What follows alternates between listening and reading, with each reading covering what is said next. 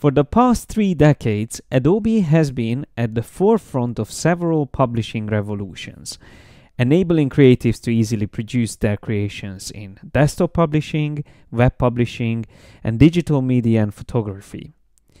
Now with the new 3D printing capabilities, Photoshop CC revolutionizes 3D printing by radically simplifying the 3D print process.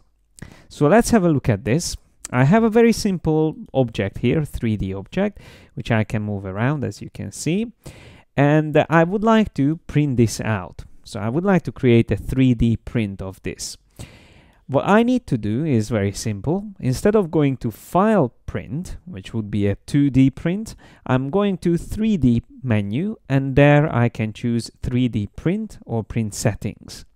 First, let me show you the 3D print settings. So once I select that, we will get the Properties panel open with the 3D print settings. And there's a new icon as well for these options. And once you are in this panel, you can also see that our view changes. This is actually a real preview of how the printed model will look like. We can even see its size around the bounding box. So we can decide whether we want to print to a local 3D printer, or we can also use the Shapeways.com website, which can create these very sophisticated 3D prints for us. I want to show this website to you, so that's Shapeways, and Adobe has an integrated workflow which directly from Photoshop can create the models that you can then send to Shapeways and order your 3D prints.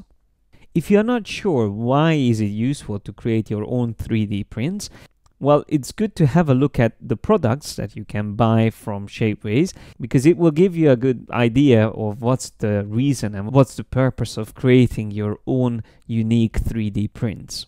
But let me come back to Photoshop, and here we can continue having a look at the Shapeways options. So once you choose shapeways.com, then you can decide what material you would like to print with.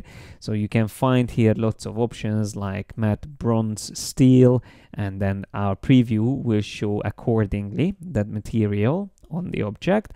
Or we can also choose, for example, the full color sandstone, which will represent the original textures on the 3D object. Once you are ready with the setup, you can just simply click on this icon here to start the print. And when I click on that, it will start creating everything, the model itself, preparing it for the print, for this specific format and for Shapeways. And Photoshop will just tell you that the estimated price that you will get here may differ from the purchase price. I'm just going to click on this, because as you can see, we get an estimated price here, which obviously depends on the size of the model and the details of the model and what options you choose from Shapeways. So this is how it looks, prepared for our final print, and then all we need to do is just simply export this. So as you can see, the whole process for 3D printing is very simple, almost the same as 2D printing. We just simply have to have a 3D model in Photoshop, and there's actually quite a lot of things you can already model or create directly in 3D space in Photoshop. So once you use all of these features, now the 3D printing is also part of this whole workflow. And you don't even have to leave Photoshop at all throughout this workflow.